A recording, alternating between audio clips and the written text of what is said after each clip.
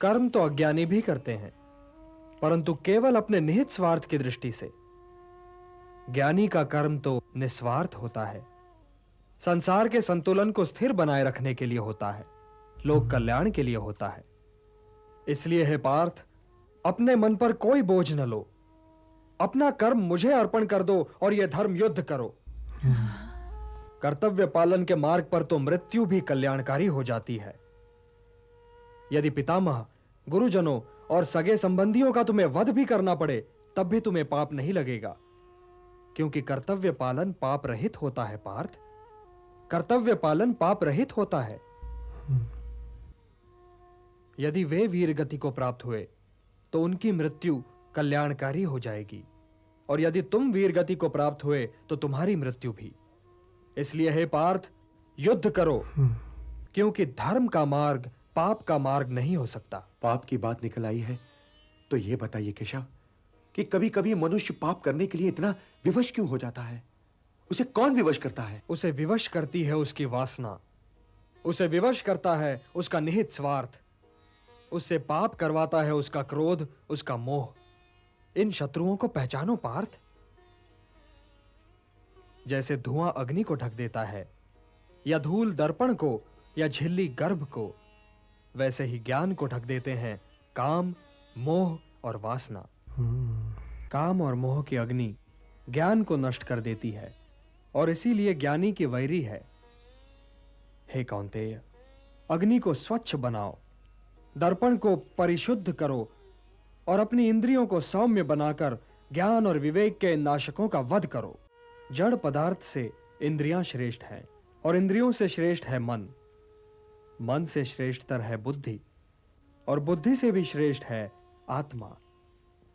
तो आत्मा की चिंता करो पार्थ, आत्मा की चिंता करो, और देह, इंद्रियों, मन और बुद्धि से ऊपर उठने का प्रयत्न करो।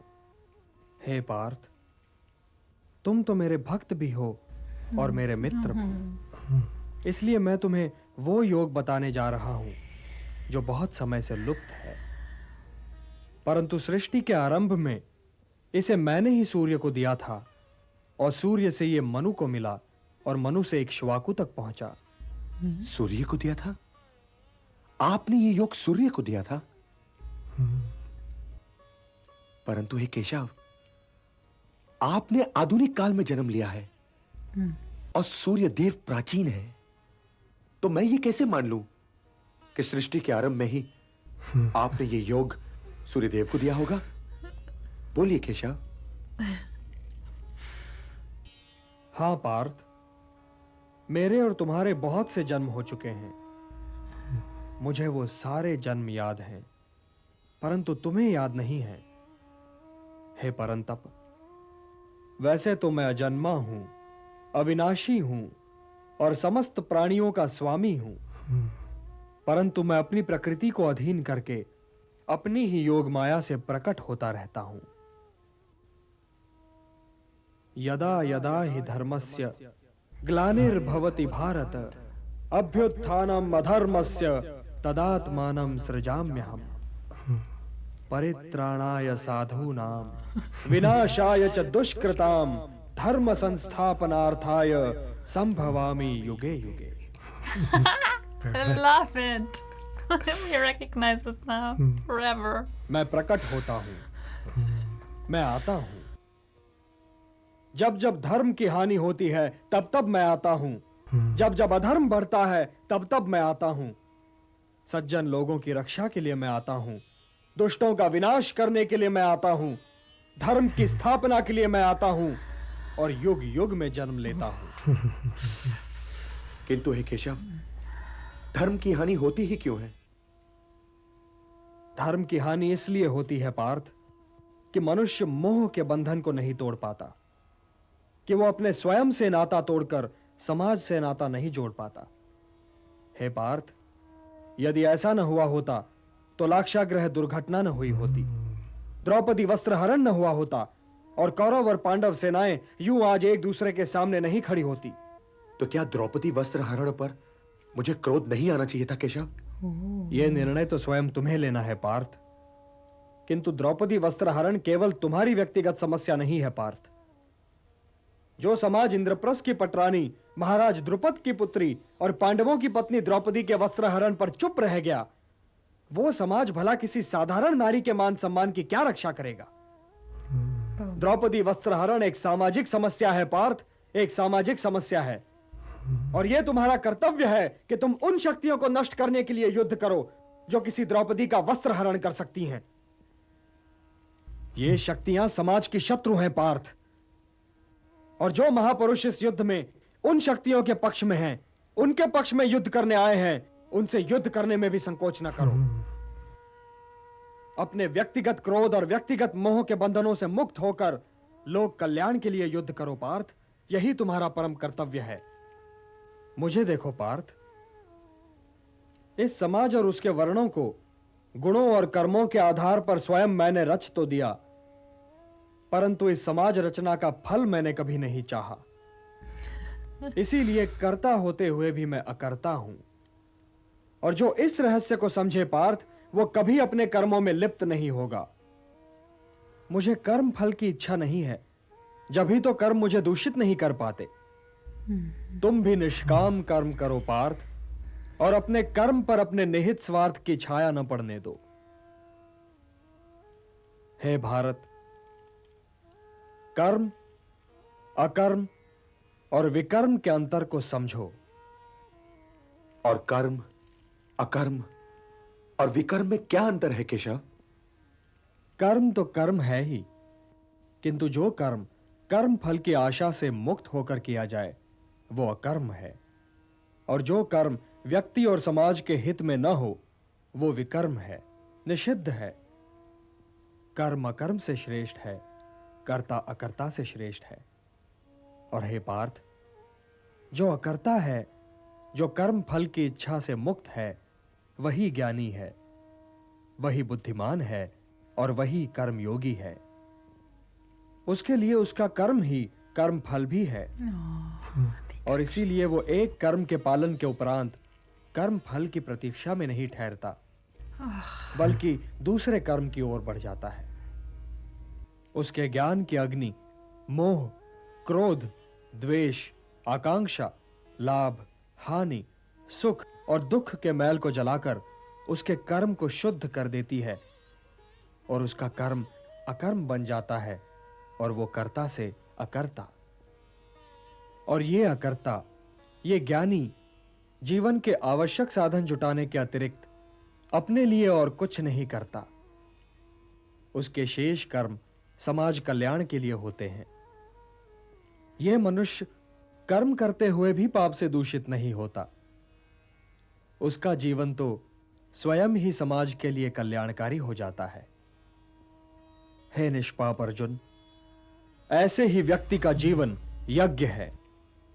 तुम भी अपने जीवन को यज्ञ बना लो, और उसके हवन कुंड में अपने कर्म फल की इच्छा, मोह और क्रोध को आहुतियों की भांति जला डालो। और यज्ञ क्या है केशव? अलग अलग लोग यज्ञ की परिभाषा भी अलग अलग करते हैं पार्थ। कुछ लोगों के लिए यज्ञ ब्रह्म का स्वरूप है, उनके लिए सब कुछ ब्रह्म है। कुछ लोग देवताओं को प्रसन्न करने के लिए यज्ञ करते हैं, तो उनके लिए पूजा ही यज्ञ है। कुछ साधक आत्मा को परमात्मा से मिलाने की साधना को यज्ञ कहते हैं। इन्हीं यज्ञों की भांति इनमें दी जाने वाली आहुतियां भी अलग अलग प्रकार की हैं। कोई धन की आहुति देता है तो कोई कर्म की, किंतु वास्तव में यज्ञ 4 प्रकार के हैं। पहला द्रव्य यज्ञ है। इसमें अर्जित द्रव्य और धन को समाज कल्याण के कार्यों में लगाया जाता है, अर्थात ये लोक सेवा यज्ञ है। दूसरा तपो यज्ञ है। जब कोई अपने कर्म को अपनी तपस्या बना लेता है तो उसका जीवन तपो यज्ञ बन जाता है। हे पार्थ, अपने धर्म का पालन भी यज्ञ है, किंतु ये धर्म सांप्रदायिक नहीं, सनातन है। यह व्यक्ति और समाज दोनों ही के लिए कल्याणकारी है। तीसरा यज्ञ योग यज्ञ है। इसमें अष्टांग योग की साधना की जाती है, और इसमें लोग ध्यान और समाधि का मार्ग अवलंब करते हैं। प्राणों का प्राणों में हवन किया जाता है। चौथा यज्ञ है ज्ञान यज्ञ। यूं तो पार्थ चारों ही यज्ञ महत्वपूर्ण हैं, परंतु श्रेष्ठतम है ज्ञान यज्ञ, क्योंकि ज्ञान ही तो अच्छे और बुरे में अंतर करता है और अपनी अग्नि में तपाकर कर्म को शुद्ध करता है और शुभ बनाता है। ज्ञान ही तो कर्म के उत्कर्ष का चरम बिंदु है और ज्ञान ही तो तुम्हें मोह बंधनों से मुक्त कराएगा पार्थ। हे पार्थ, पाप के सागर को केवल ज्ञान की नौका ही पार कर सकती है। Yeah, so I think we need to begin by just taking a moment, to really appreciate Arjun. Oh, yes. Right? These questions, just the dilemma and then the inquiry. It's absolutely amazing. It's like he did all of the work for us. We just need to tap in to his state, and make ourselves receptive and really inquire. It's like, because often in this world we're so distracted that we never ask these deep questions. Yeah, I love it. So basically the foundation is, the knowledge of everything he's explaining, and then that will lead to correct action in line with what is beneficial for all of society, right? So we have a duty and an obligation, especially if you're, in that role, right? So let's not use the word caste, because we can all choose what role we want to play, right? There's a different term for it. I believe it's varna, but the actual word is, and they can change, right? Different times in our lives and, even in past lives, but we can all choose who we want to be, how we want to act, what we want to represent. We all have this choice, and Krishna's making it clear that we decide. What are the four again? The Kshatriyas, so the warriors. You got the Brahmins, which are Brahmins, Kshatriyas, and then the Brahmins are the priestly class. And then you have, I forget the name, the Shudras, I believe, are like the laborers, just regular Us? workers. Are we? What are we? Yeah, we would be that. Oh, okay. So, and we're learning the Gita, no big deal. So we're allowed. It's happening. And then there's the merchant class, right? Businessmen. Oh, okay. Yeah, I forget the name for that one. If anybody wants to let us know, let's have that down in the comments section. And then, maybe a brief explanation of them. Might be and good which to... class you are in? Yeah. Any warriors? Any warriors? Yeah. Any priests? Yeah. What any would Brahmins? Oh, okay. What would a Brahmin be? Like a priest? What else? Like? Yeah, like going to the temple, looking after the... Oh, okay. So it's like temples. Spiritual. It's related to spiritual. Yeah, teachers, maybe studying the texts, maybe like a scholar perhaps could, like studying the Vedas, the Upanishads, and then sharing that wisdom. In my mind, that's what I believe it is, doing the pujas and the rituals at the temples. And then being open and receptive. Maybe if you're not doing that, then maybe people in the neighborhood. I think it's so necessary in today's world, like the younger generation, anybody seeking some wisdom, to be, open to teach them. So very much like Drona and Kripa, right? Taking some students and teaching them the sacred texts, the Vedas, Upanishads, and Could we become Puranas? Brahmins? I'm sure you could, right? You can become anything, right? Just depends on your choice, right? Okay, okay. Because we could also just become warriors. Yeah. Yeah, of course, because we're not born into that. It's just whatever Yeah. we feel drawn to in this lifetime. Yeah, peaceful warriors. And I think in this day and age, I think it's pretty much all, in my mind, it doesn't really exist as something really solid, insignificant, because at different times, it's depends on what we're doing in life. Like when I go to work, I'm a laborer, but when I'm studying the scriptures and being spiritual, very much probably like a Brahmin role. And then when I'm doing the YouTube channel and I want to share this wisdom with the world. Oh, you're a spiritual warrior. Spiritual warrior. You're a Kshatriya. Yeah, doing my duty to my Lord, surrendering all the fruits That's right? very cute. So yeah, same with you. Warrior. Roger the warrior. Yeah. Yeah. And then when I'm going to pay my bills, I'm a merchant. Aww. I don't know. So anyways, it all blends together. I never truly, understood. But in the past, yeah, it would have been a big deal, especially with what happens in the past. But going forward, we all have the right, to choose our fate and our destiny and perform our actions, and we must. And then be aligned. So we need to bring in that wisdom, study the scriptures, get a teacher, binge spiritual YouTube videos, perhaps with some like-minded people. With us. Yeah. Hint. Hint. And then practice, because now's the time. So it's not to say that you're any more advanced than you are, but even studying scriptures and being spiritual, I think there's a deep need for that.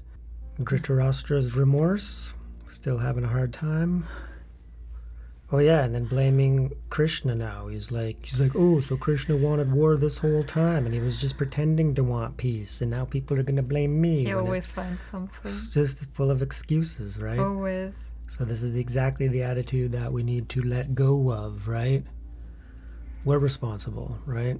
So if Dhritarashtra would truly listen and understand, he would realize that he's responsible for what is transpiring, and he had many opportunities to divert the course of everything, right? So, and also, Krishna, so the teaching there that he incarnates many times when humanity has lost its way, not just in this realm, but many realms, and then sharing the wisdom. So yeah, praise the Lord for that. We're in a very fortunate time that there's teachings such as this available, because it wouldn't always be the case. And even in the future, perhaps there'll be a time where all spirituality is washed away. So got to take advantage now, right? So don't think that the next lifetimes will be getting any better, because this is pretty ideal for a spiritual seeker. So thank you all so much for joining us once again. Please, let's fill up that comment section, and remember to hit the like buttons and upvote your favorite comments, and then share what you learned, the wisdom that you extracted, and even beyond what he's speaking here from the text. Yeah, share whatever you feel inspired to share. Thank you, everyone. We hope to see you on episode 73. And thank you for your support. May Krishna bless you always. Peace.